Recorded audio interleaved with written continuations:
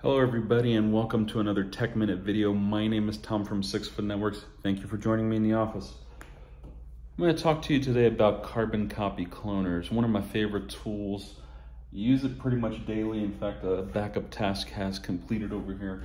I'm going to bring you closer to the laptop to kind of give you a quick rundown of the software. It's relatively simple and it may make or break you if you lose data when you shouldn't. So let me bring you over here,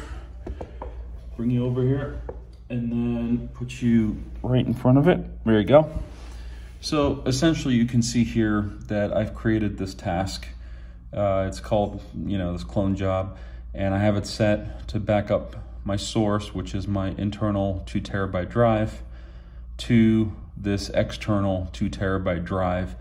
And this is doing a clone essentially. So if you roll your mouse over it, it tells you that some of the safety net features and snapshots are disabled because it's doing like for like. In other words, you can have it set to do snapshots where it'll keep X amount of data versions going back however long you specify, as well as a deletion safety net. And then how do you want your automation to run? So in my case, it's run on disk appearance. And then if it doesn't do it every 7 days, pop up a little notification that says, hey, it didn't do. So you can see that I'm using this drive right here connected via USB-C to this Mac. It is mounted right there. And you can kind of see source, destination, and automation. And what I'm gonna do, and you can see here the backup task completed successfully. This is a cloning utility out of the box. But you can actually, if we hit OK on this, you can actually do, you can either use the menu up here or you can just use the bar. If you create a new task, you label it test task, test task, and then here's where you'd get your workflow going. Source, destination, automation. Now, before I do this, you can kind of already see what the what the workflow is here, but you can also see where this tool comes in really handy, because you don't just have to use an external hard drive. You can use, a server volume. You can use this to clone directories between this computer and say a server, or you can just do it the way I'm doing here. This is my on-site backup for this computer. And you can install this on all of your computers and have these scripts run pretty much daily, hourly, however you run, whatever you specify. So the first thing we would do here is we would pick a source. It lists all the drives. And so what we're gonna do is we're gonna pick the internal PCIe drive, right? Destination, you can see we can do it to a folder, we can do a disk image, or even a remote Mac if you wanted to do that. However, I'm going to do what I've already done, and look, it tells you that, hey, it's configured to perform a full clone to the same destination volume, which will erase any content. So I'm not going to proceed, but maybe it just makes sense to do it to a folder. It doesn't matter. We'll just do it to a desktop. Probably also a bad idea, but you can see that a couple of options started happening here. So first things first, you can see that the safety net is on. And, you can actually, read about safety net here. It'll take you to their help page, very informative. So it tells you, it's an SSD, it's encrypted, APFS, it's a data container. We can also from here choose a different destination if you wanted to create an image of it.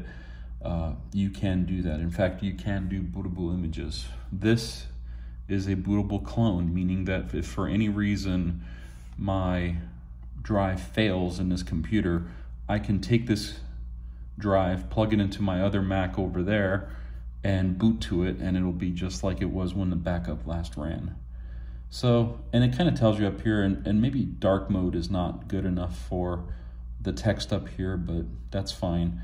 But it tells you line for line what this job is going to do. Automations, how do you want to run it? I typically have a couple of layered where I will run them You can do it when files are modified on the source.